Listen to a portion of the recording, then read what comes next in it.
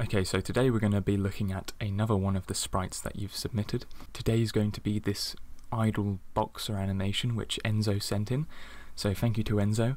Now I really liked what he sent in as a base. I quite liked what he's done so far. The sprite, the movement. He's done an interesting thing with outlines, I noticed. That kind of caught my eye, where he doesn't have the traditional, let's just surround the whole sprite with a black line, but let's leave some of the parts out. Let's just leave them hanging.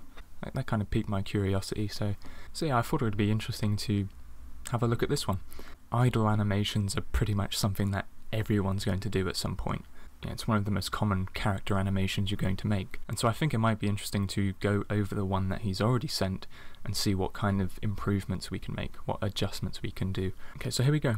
So the very first thing I noticed was that he added a loop, or he made the animation loop by using a ping pong effect in Sprite. This can work as quite an easy way to make an animation loop. Now the downside with this is that it can sometimes make the loop look like one of those old Instagram boomerangs. I think that's what they're called. It doesn't feel as natural as it could, and so I generally tend to avoid using that effect. And as a starter, I sort of replicated the ping pong effect, but without actually using that feature. So I took it from being 8 frames, 7 frames, and then I made it 14. It's still using the same frames and it will still look the same, but now I just have something where I can change frame 12 and it won't affect frame 3, and I can end up making the loop feel smoother. Okay, so the next thing I wanted to do was add some more horizontal movement to the body. Right now the character's kind of going straight up, straight down, straight up, straight down, and I think to make it feel a little bit more loose, we can make him move a little bit to the left and a little bit to the right as he's going up and down. So rather than his head and his body moving in a straight vertical line, we can make it seem more like a figure of 8, which we'll soon see a bit later. Now I do this a lot with idle animations, same with walk animations. I think this gives it a bit more fluidity, a bit more liveliness. Once you start introducing those arcs and those curves to the movements, so it isn't very rigid and linear, sort of straight up, straight down, or straight left, right. But when you add these more circular movements into the body, I think it helps with the overall movements. That's my experience. And so that's going to be one of the primary goals for this animation. It's like, okay, where are things moving straight up, straight down? Where are things not moving in that naturally flowy way? Where can we introduce curves? Where can we introduce arcs? And that's for the most part what I've done with this animation, and what we'll continue to see through this recording. Like, even though I've cut out 90% of the times where I'm just staring at the animation looping, in the times you can see me just watching the animation, what I'm essentially doing is trying to see those arcs. I'm trying to watch the movements of the individual parts of the body. Are they following a curves, or are they doing these weird jagged movements which make it seem uncomfortable?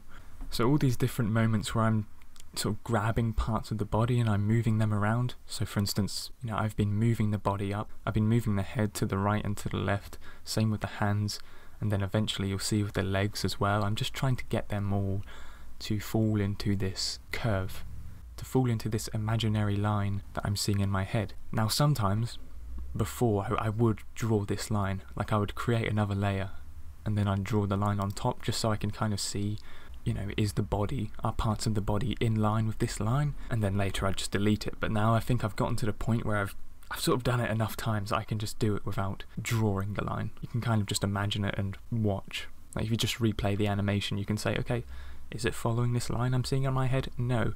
Okay, where is it not following that imaginary line?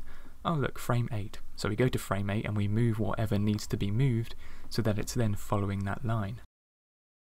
I then also went and made the blink animation happen less frequently and less intensely, so it was only just 1 frame per loop, whereas before it was blinking twice per loop. I found that when he was blinking too much it was a bit distracting, so when he was blinking every time he jumped from left to right, it's like jump to the left, blink, jump to the right, blink. I think that just made it seem a bit excessive, so I've limited down a bit. It's not a major thing, but I thought that kind of helps. Now I was contemplating whether to add squash and stretch to this. I'm a big fan of squash and stretch. I tend to add it wherever I can.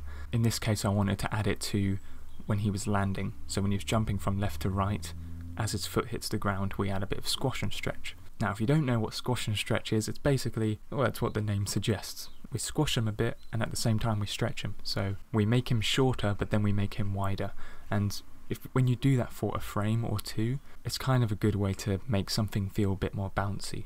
And I was thinking, right, I mean, this guy's kind of a bulky guy. He's quite heavy. He's a boxer. He's supposed to be a tough guy, so maybe if we add squash and stretch, it will take away from that.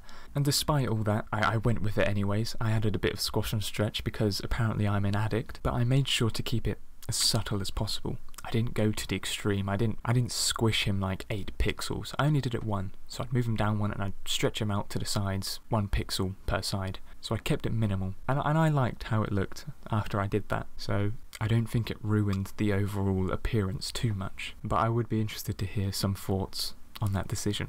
Maybe I'm wrong there, maybe I'm not. And then the final touches, as I mentioned earlier, was just to introduce those curves to the legs. Right, make sure the legs are following some kind of arc.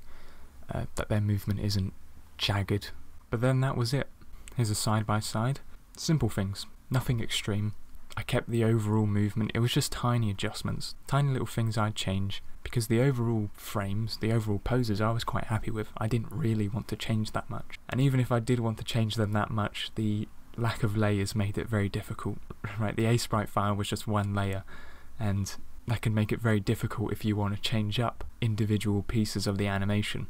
Like if I wanted to change the left hand, then that would require having to redraw all the body and the heads on all the frames, which wouldn't be particularly fun. And so, as I say, I've just kept most things as they were, but introduced some small tweaks. But let me know your thoughts. Maybe I've totally butchered this one. Maybe I've made it a bit too bouncy, a bit too groovy, to the point that it looks more like a dance than it does a guy trying to box. I don't know. Let me know your thoughts. Thank you to Enzo for sending in his work. If you want to send in your work and have me do stuff on it, whether it's completely butcher it or make it better, then you can send in your sprites, preferably an A-sprite file if you have one.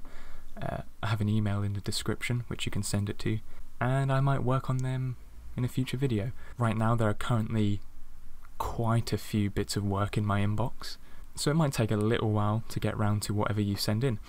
At the same time, if you just have work you'd like to show off, that would be fine too. I've seen some things be sent in which I just don't actually want to change. Like, there's not really much I can add to it, and so I'll probably just show them off in a video. I might just be like, here, here's something someone sent in, look how nice it is. But anyways, that's it from me for today, so I will speak to you later.